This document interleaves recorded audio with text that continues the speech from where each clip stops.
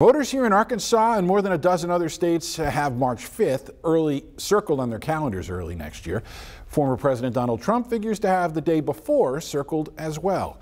As Natalie Brand reports, the federal judge in the case related to January 6th and the 2020 election set that Monday for trial. Former President Trump's attorneys did not get the 2026 trial date they had pushed for in his federal election interference case. Instead, the judge has scheduled it for March 4th of next year. The judge, I think, largely was just not buying what the defense was selling here. I think what the judge acknowledged here is that there is a public interest in a speedy resolution. Jury selection is scheduled to begin the day before Super Tuesday, when 15 states hold GOP primary contests. It also comes 3 weeks before his New York trial related to alleged hush money payments to adult film actress Stormy Daniels.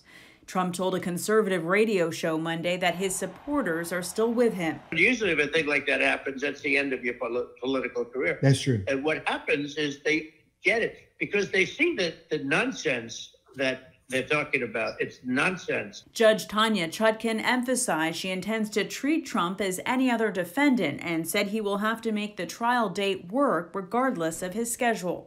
That schedule will also include court dates in Georgia on charges of conspiring to overturn the 2020 election in that state. Trump and 18 co-defendants are scheduled to be arraigned on September 6th. I have a strong feeling that District Attorney Fani Willis is going to be trying a number of different iterations of this case because it will be difficult to try all the defendants at once. One of those co-defendants, former White House Chief of Staff Mark Meadows, was in court today asking that his case be moved to federal court.